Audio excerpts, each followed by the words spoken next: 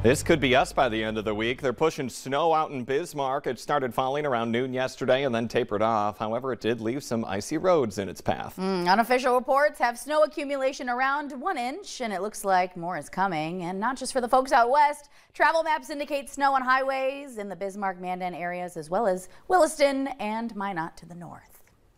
A Moorhead man going to prison now for more than 12 years for killing a taxi driver. Willie Sparkman Jr. is one of 2 people arrested for the shooting death of Abdullahi Muhammad Abdullahi.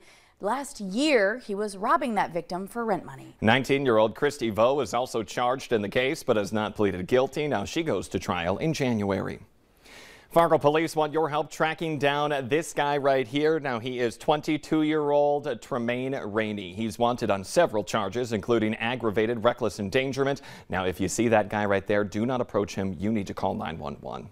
The North Dakota Highway Patrol now identifying the victim of a deadly crash near Edgeley over the weekend as 64-year-old Renee Wool of Cullum. She was in a pickup that was hit by a semi on Highway 281.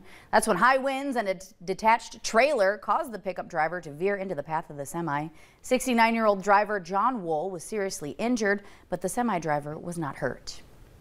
A woman now facing charges after Fargo police say she hit and spit on an officer as they were allegedly trying to help her. It happened early Sunday morning in the 600 block of 21st Street South. Now police say 35-year-old Alyssa Koval appeared to be on drugs and they were trying to help her. That's when she spit on an officer and then hit him in the face. She was busted for assault and contact with bodily fluids.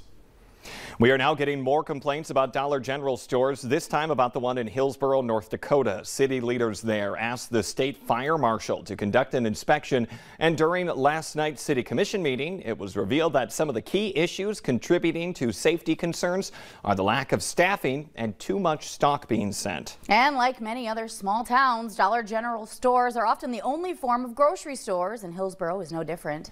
One commissioner hopes Dollar General officials will recognize these problems and hopefully fix them. I'm hoping that Dollar General sees the situation that they have and how important they are to these communities, and maybe they can, in the higher ups, see the need that they maybe have to change something to improve what they're doing there, because it is important. The state fire marshal's office has yet to complete its final report. A Moorhead Park in need of major upgrades. Just ahead, how you can help design a new Romkey Park over in Moorhead. Plus, destroyed by a meteor? Well, that's what firefighters in California are now asking after a strange set of circumstances just before a house burned down.